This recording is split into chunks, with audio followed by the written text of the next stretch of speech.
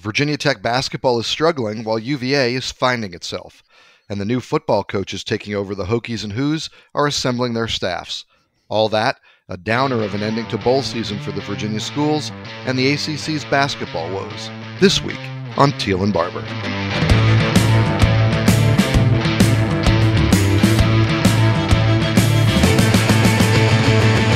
Welcome in to episode 72 of Teel and Barber, and a Happy New Year. This is the first 2022 edition of the Richmond Times-Dispatch and Richmond.com's Virginia Tech, UVA, and ACC sports podcast.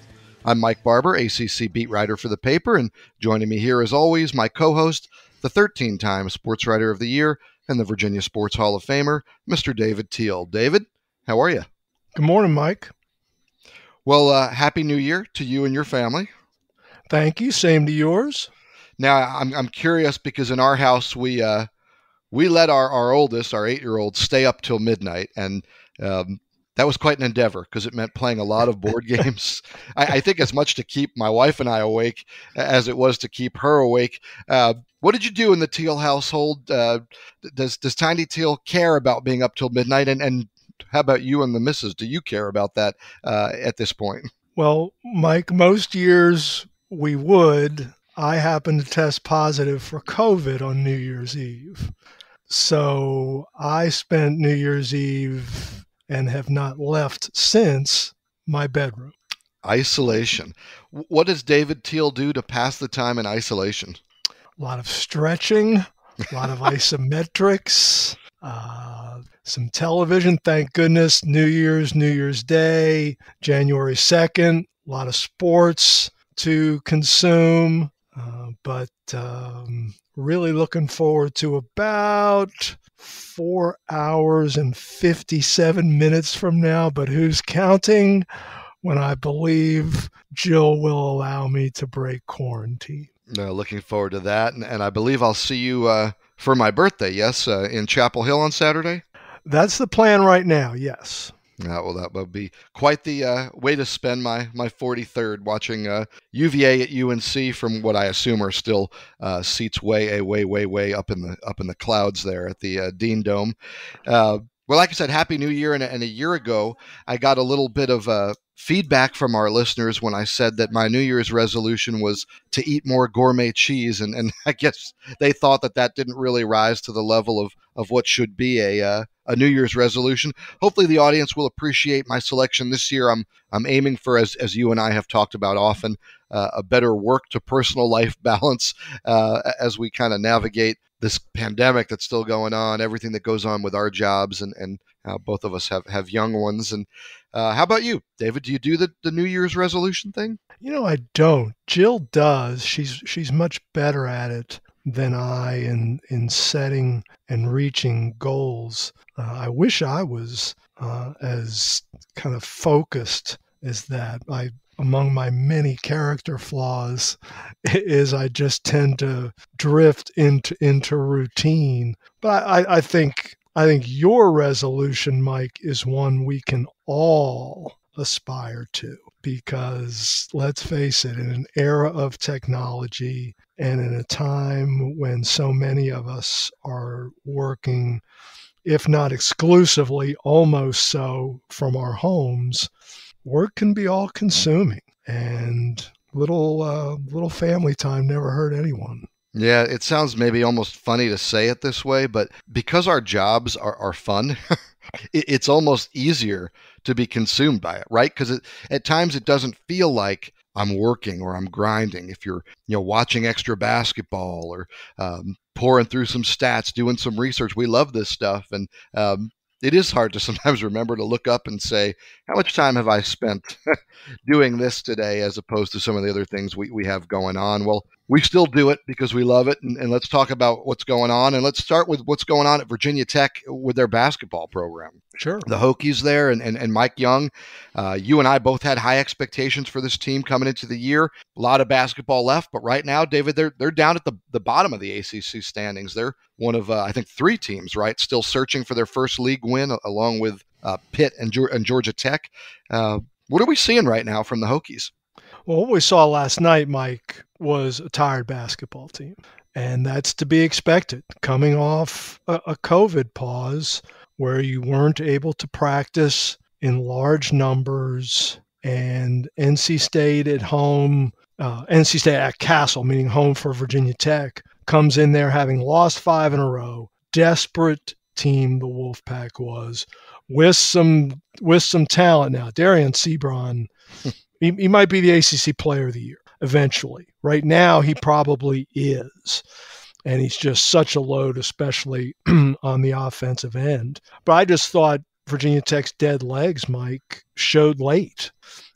Gave up, I think it was 11 second half offensive rebounds. And there was that one possession late where the Hokies are nursing a 1-point lead, and NC State got 5, count them, 5 offensive rebounds on the same possession. It's just brutal. Right. And then finally, Ebenezer Dewana, his only bucket, he finishes that possession with a stick back. It's his only bucket of the game, gives NC State the lead, and Virginia Tech never led again. And then further down the stretch, Keve Aluma, Virginia Tech's best player and a terrific free throw shooter, front rims 2 free throws. What's that tell you? Legs. They were just tired. Yeah, I think it's a great point. And the other thing that illustrates what you're talking about there is, David, they went on a 17-0 run at one point.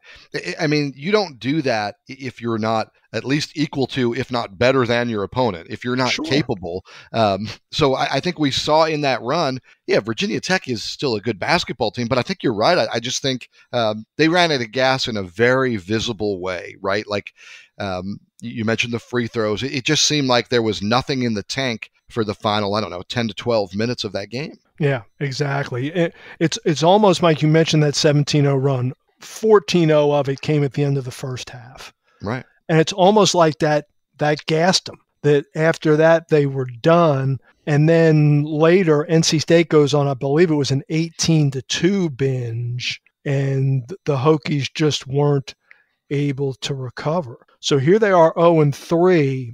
I think if I'm Mike Young and I'm his training staff and his strength and conditioning staff, I'm grateful that this weekend in the natural ebb and flow of the schedule is an open date for the Hokies. So they now have a chance, presumably with them all healthy because there were no unavailable players last night, to get their sea legs back before, I think it's Wednesday night, right, when they play at JPJ. Yep, and that's you and I have talked a few times about this is not a very deep team. Right. And I looked at the weekend schedule and I thought to myself, I was actually going to text you this morning.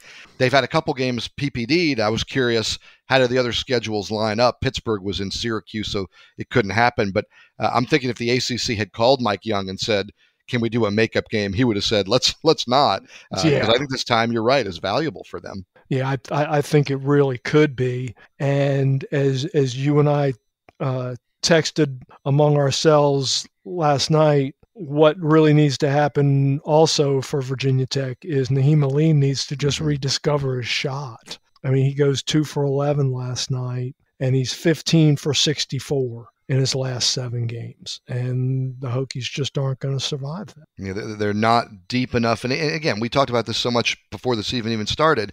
We really liked the first 5 or 6. We wondered about what else was there. We said they couldn't afford an injury. Well, they also can't afford a protracted slump from one of those first 5, and especially not a score of Alane's talent, which, you and I saw that in Indianapolis, how he can just take over a game with his scoring ability. They need that. They need that counterpunch, that 1-2 with Keve Aluma. Now, on the flip side, what's going right at UVA, who I think some people were shoveling a little bit of dirt on after they got buried by Clemson, 17-point home loss, December 22nd. That was the most lopsided home ACC loss for Virginia in a decade. Since then, cutting down turnovers, hitting a few more shots. What are we seeing? Well, as our friend Seth Greenberg, Mike, often says, it's a make or miss game. And boy, does UVA kind of embody that right now. What did they shoot in the second half against Clemson? Was it low 20s? Yeah, it was in the 20s somewhere. And since 52 and change at Syracuse, 54% last night at Clemson. the Cavaliers going to win a lot of games when they shoot 50%. Here's my question, because Virginia's not going to shoot 50% every night. Nobody is. And Francisco Cafaro is not going to go 3 for 3 and 2 for 2 from the line and throw down this thunderous dunk and get 8 points a night like he did last evening. But can Virginia just find that happy medium, man, where just shoot 45%, 44%, lean on that defense a little bit, and you win the game? They haven't been, because they were so bad on offense against JMU and so bad on offense against Clemson. They can just find that happy medium. Maybe they can roll off a little run here. Yeah, one of my favorite statistics of the Tony Bennett era is this team is 140-11 when they hit 70 points. Yeah. 70 is not a lot of points in college basketball, right? Like we see teams that average 77, 78 routinely. If they can hit 70, they're virtually unbeatable with the way they traditionally play defense. And that said, this is going to be a stretch to get to 70 with this group. Is it still as simple, David, as, hey, if Armand Franklin gets going from outside, it's a different offense? Well, he didn't get going from outside last night, Mike. Right. He make 1 3. Mm-hmm. I think I have that right. You do. But his mid-range game was exceptional. And maybe in the scope of this offense, that's where it can come. And then that 3 off the left wing from Kihei Clark last night. Wow, that was beyond clutch, and the second consecutive game in which he's provided that. But I was really struck, and I mentioned Cafaro earlier. Here's kind of an interesting yin and yang of the 2 Clemson games. First game against the Tigers at JPJ, Virginia got 0 bench points. Last night, 8 from Cafaro, 5 from Cody Statman, and 2 from Tane Murray. 15. That's, if Virginia can get maybe even 6, 8, 10 points a night off that bench, to me, that could be just what the Cavaliers need to get over the hump in most contests. Yeah, I think you're right. It's not about finding a guy to give you 14 points off your bench. It's just finding a collection of guys, really, to just give you something, give you that. Essentially, it's look at it this way. Think of the bench as Virginia's number 3 scorer. If they can get you 10 to 12 and we call them your number 3 scorer, I think you're right. I think they'll be okay. Another statistical change from the first matchup that I thought was significant, especially with what's coming in the schedule. In the first game against Clemson, Virginia gave up 22 points off turnovers and 8 second chance points. In this victory at Clemson, they cut both of those numbers in half. 11 points off turnovers, 4 on second chance. When you think about going to play where they're going to play, Carolina on Saturday, as we mentioned, for my birthday, I'm sure that's why they set it up that way. Second chance points, points in transition, points off turnovers, those are the 2 biggest statistics when you face the Tar Heels. Well, especially off turnovers and when Carolina gets out in transition.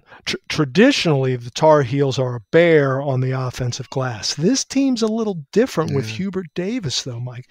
That's why I think Saturday is even more intriguing. Because now, especially with Brady Manick, the transfer from Oklahoma, and Dawson Garcia, the transfer from Marquette, Carolina is more 4 out, 1 in than it's ever been under Roy or Bill Guthridge or Dean. They always had those 2 traditional bigs, and they're just going to pulverize you on the boards.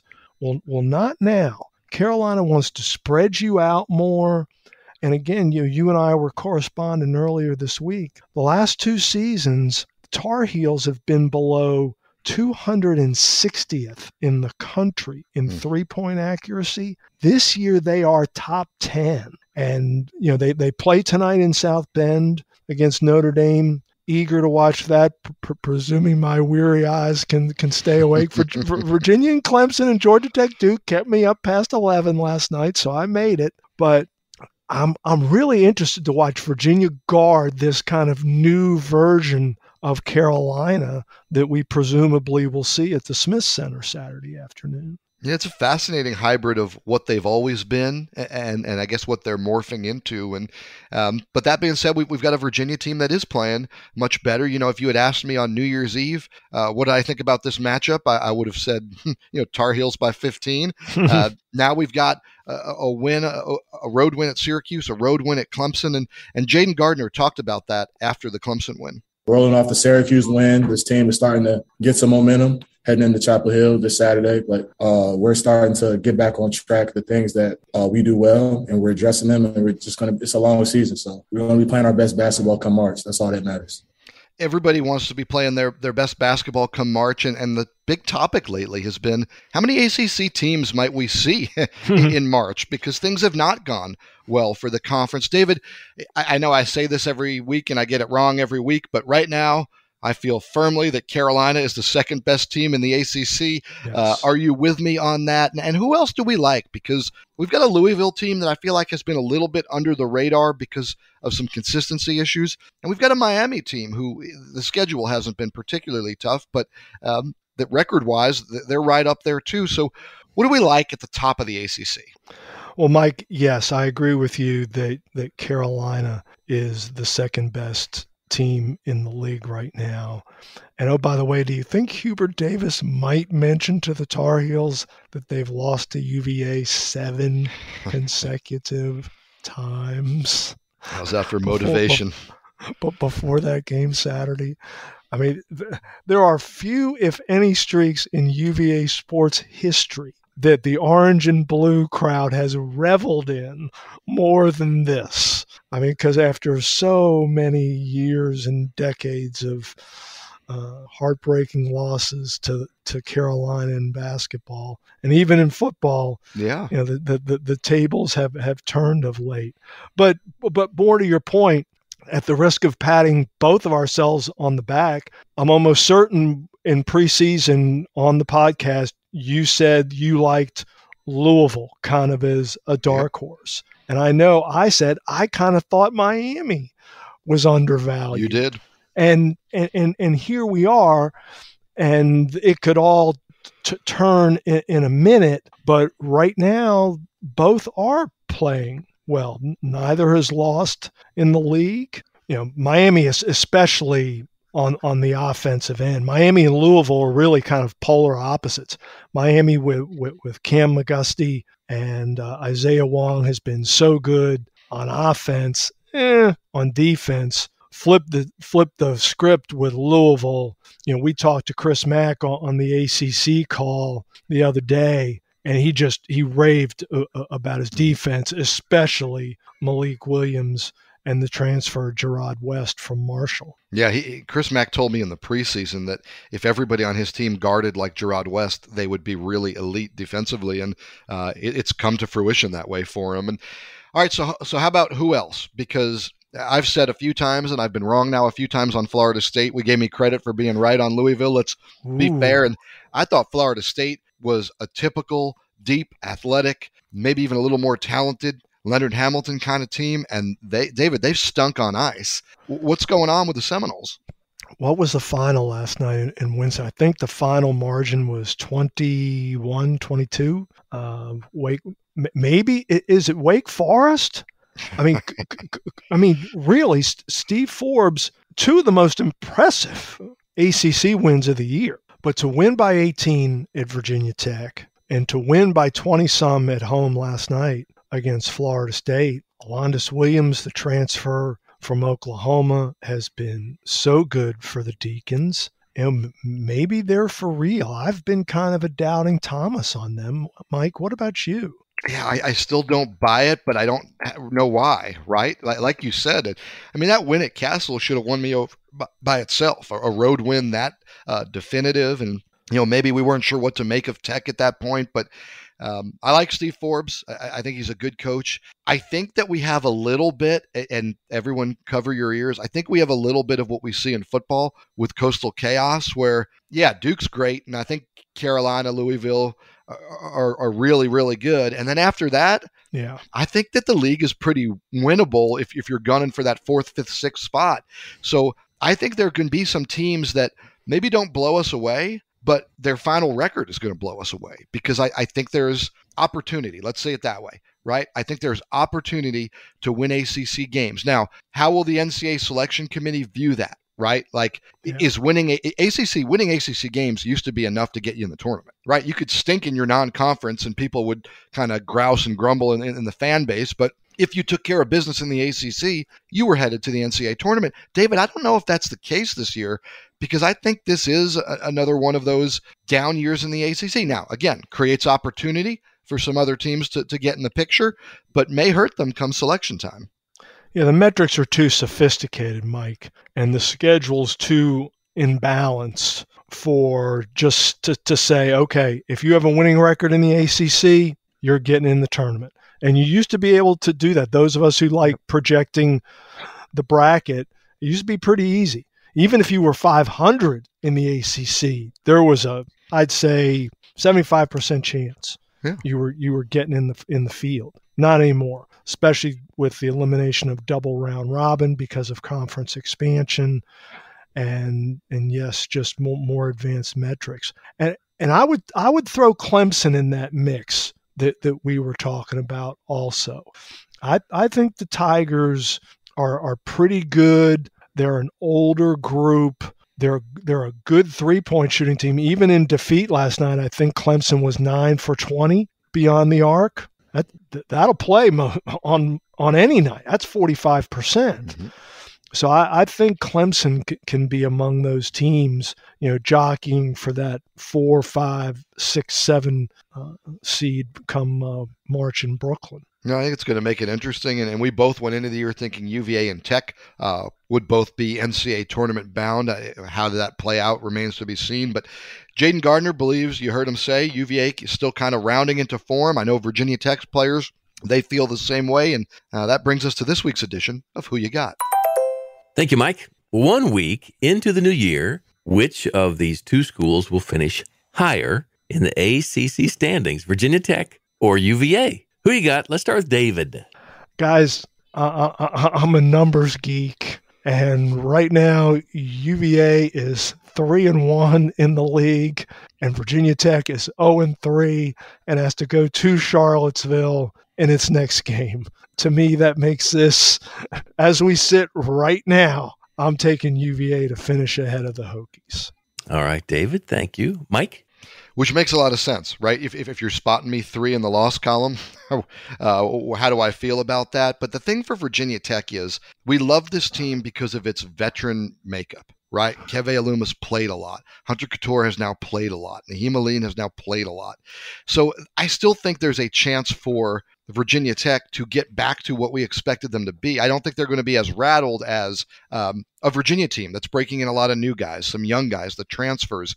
It's so interesting because I think for both teams, the tide turns if their outside shooter, Naheem Aline at Tech, Armand Franklin at Virginia, if those guys get going. So is it a question of who do I trust to get going more? Well, I've seen maybe more of Naheem Aline.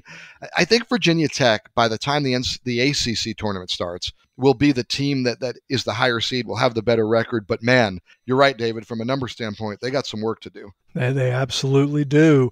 And I will give Hokies faithful this ray of hope. Virginia Tech is 0-3, maybe looking at 0-4. The last team to start ACC play 0-3 or 0-4 and make the NCAA tournament was Syracuse in 2016. And oh, by the way, that Orange Bunch made the Final Four, beat UVA. Say at the expense of UVA. And the Midwest Regional Final at the United Center. A favorite memory probably for Tech fans, not so much if you're UVA. And just another one of those weird years where the Jim Boeheim team that we thought maybe was on the bubble of not going to the tournament ends up in the Final Four. How many times have we seen Jim Boeheim and Syracuse do that? Well, it is basketball season, and there's so much coming our way, and we're loving it. But football's still hanging on, David, to some of the headlines. We have players transferring, coaches being hired. One of our two schools actually got to play its bowl game. UVA's trip to Boston to play SMU in the Fenway Bowl, that was wiped out by COVID issues in the Virginia program. Did we really go 3 segments into the show today without really bringing up COVID other than your Other personal than my experience? case?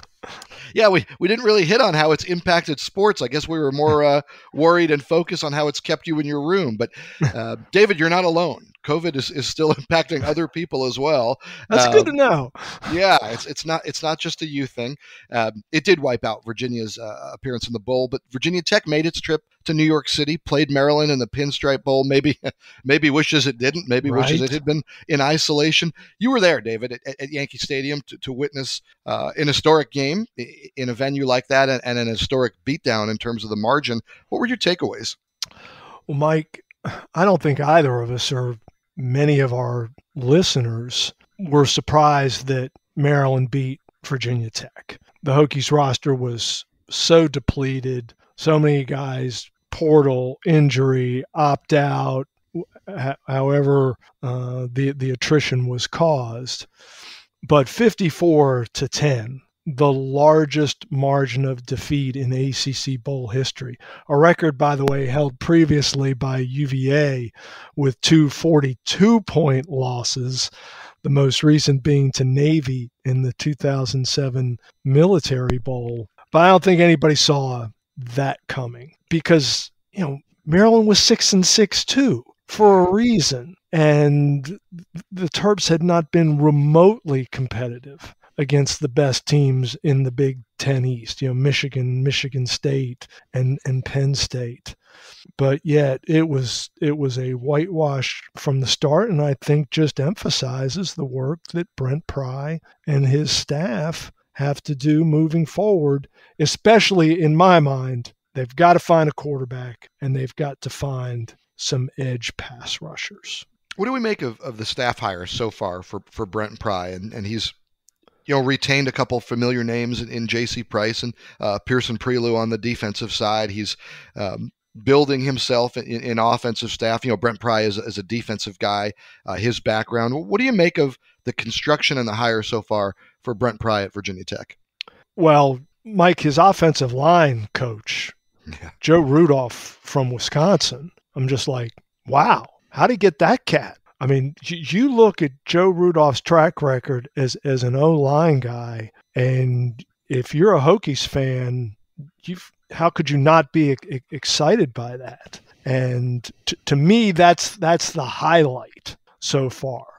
He's skewed young with his defensive coordinator in Robert Marve, who comes from Florida State. His offensive coordinator, Tyler Bowen, has yet to be announced, but he's going to come from the Jacksonville Jaguars, where he just spent this season as the tight ends coach. He has worked with Brent Pry at Penn State. So, those hires aren't as, eye-catching. So we'll see how they work out. But, there's a mix.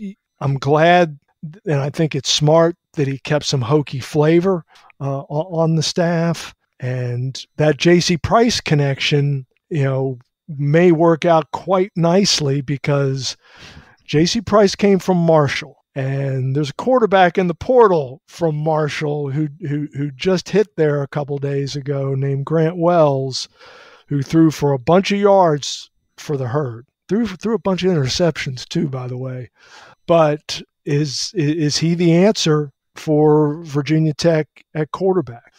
I do not know, but I am sure that he is on Virginia Tech's radar in the portal. Yeah, and you mentioned the quarterback, and I think it's going to be really interesting. So many people want to know. Okay, Tyler Bowen, Brad Glenn, who's going to be the passing game coordinator. You mentioned Joe Rudolph and what he's done at Wisconsin. What the vision of this offense is going to be, right? Because in those three guys, you have three pretty different backgrounds. Obviously, Glenn is the passing game coordinator. He's a guy who's known for airing it out and spreading the ball around. You look at Rudolph and you think about Wisconsin, you think about power run game, right? Yes. 5 big guys up front that are kind of what Tech used to be. They're going to line up and smack you, and they're going to have a back who can smack you but can also break off a big run. And I think Tech fans would love to see that identity return. But, David, I think that obviously the long-term vision of the offense is going to be something crafted by these men we're talking about, these coaches. I think the short-term vision of the offense, it's going to come down to who can they find to play quarterback. Because if you want to be competitive, you're going to have to build around that guy, at least for this coming season. Yes, you're going to have to build around that guy and the skill people around him. But having listened to Brent Pry several times now, Mike, and having talked to him in very small group settings on a couple of occasions, it seems to me that he wants to be more of a traditional I don't think we're going to see air raid in Blacksburg.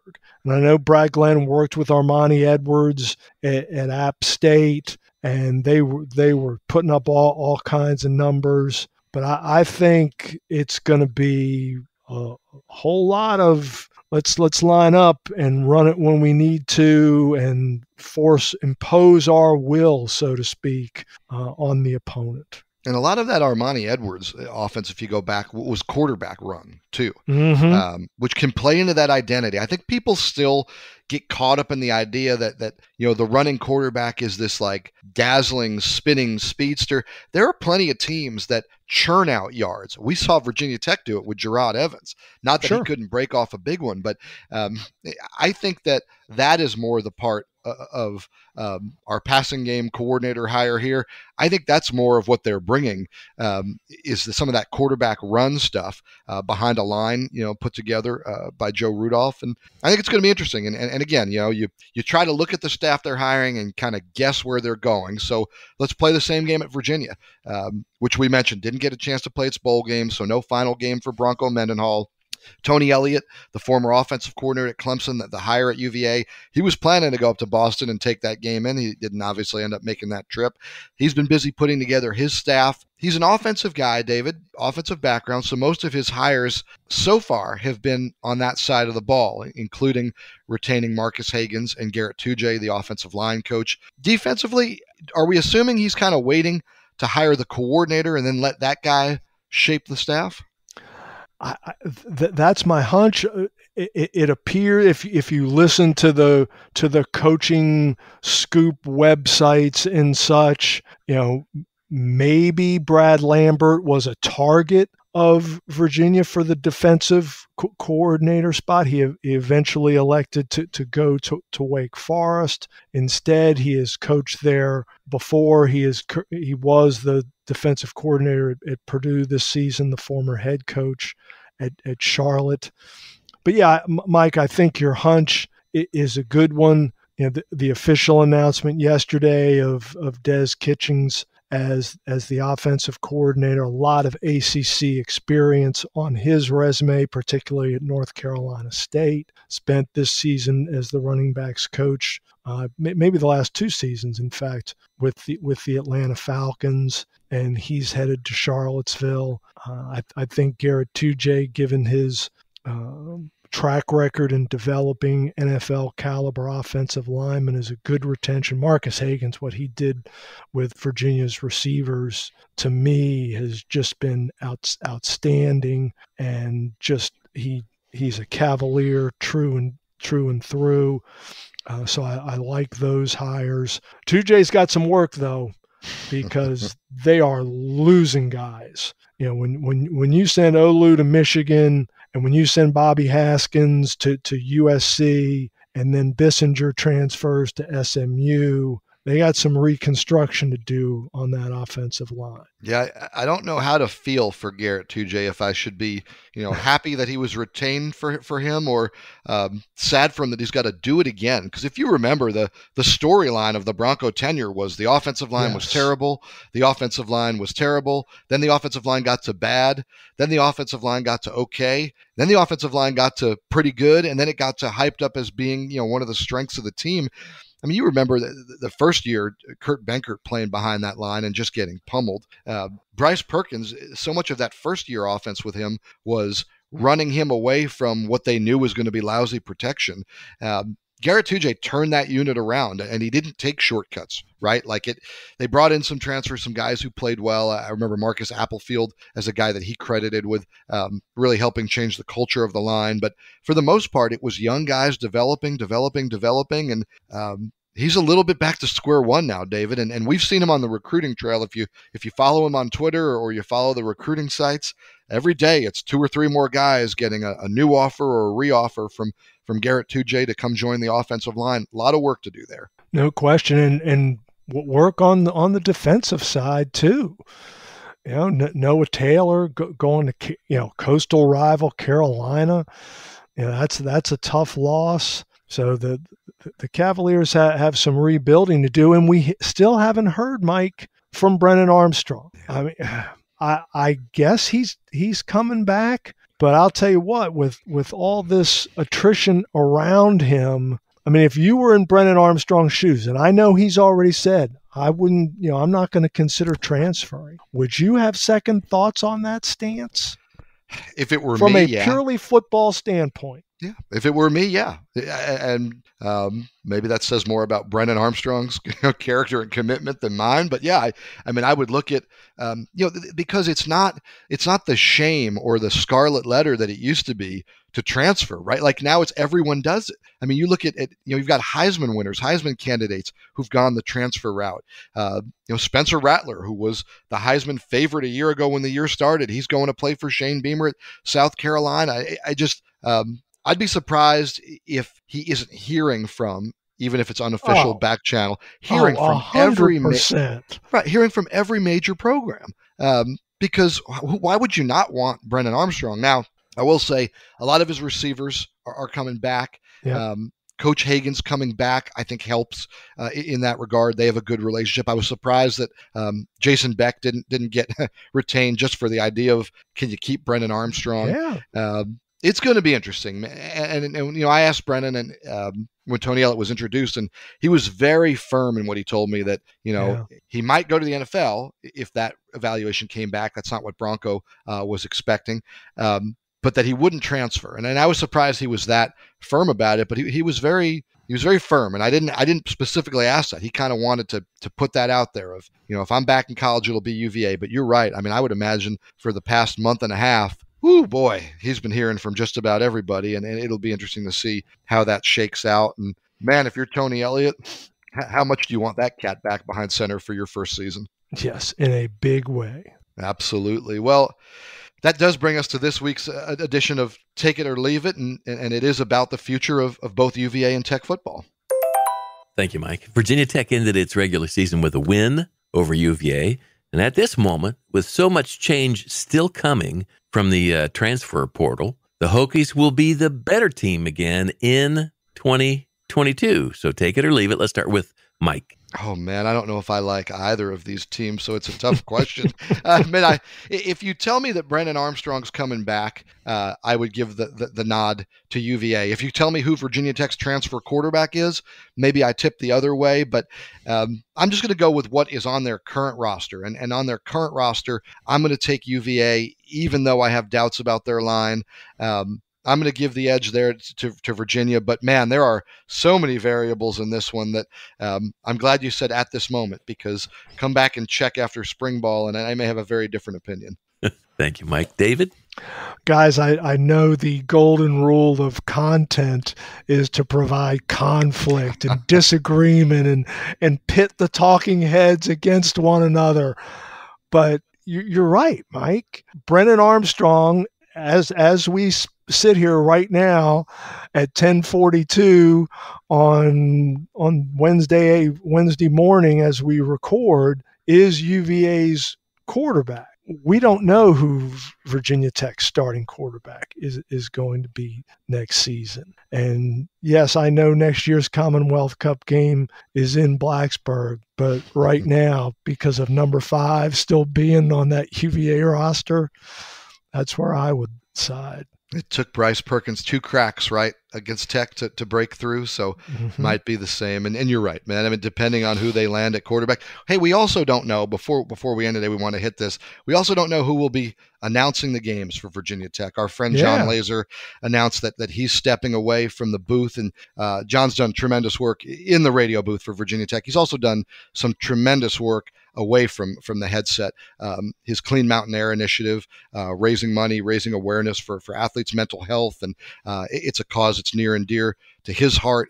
Goes back to his father. So, we certainly wish John the best. He's been a great one to be around. He really has, and Mike, he talked about it in his Twitter announcement that he was at peace with his decision, said it was difficult, but that he was excited for the good that can be done ahead. And I know this mental health initiative, as you referenced, is very important to both him and Renee. And if that needs to be the focus for them right now, then Godspeed to them both. Hey, Mike, but before we close today, since we're almost have a weekly habit of making predictions gone wrong, who you like Monday night? Georgia, Alabama? Yeah, I like that game.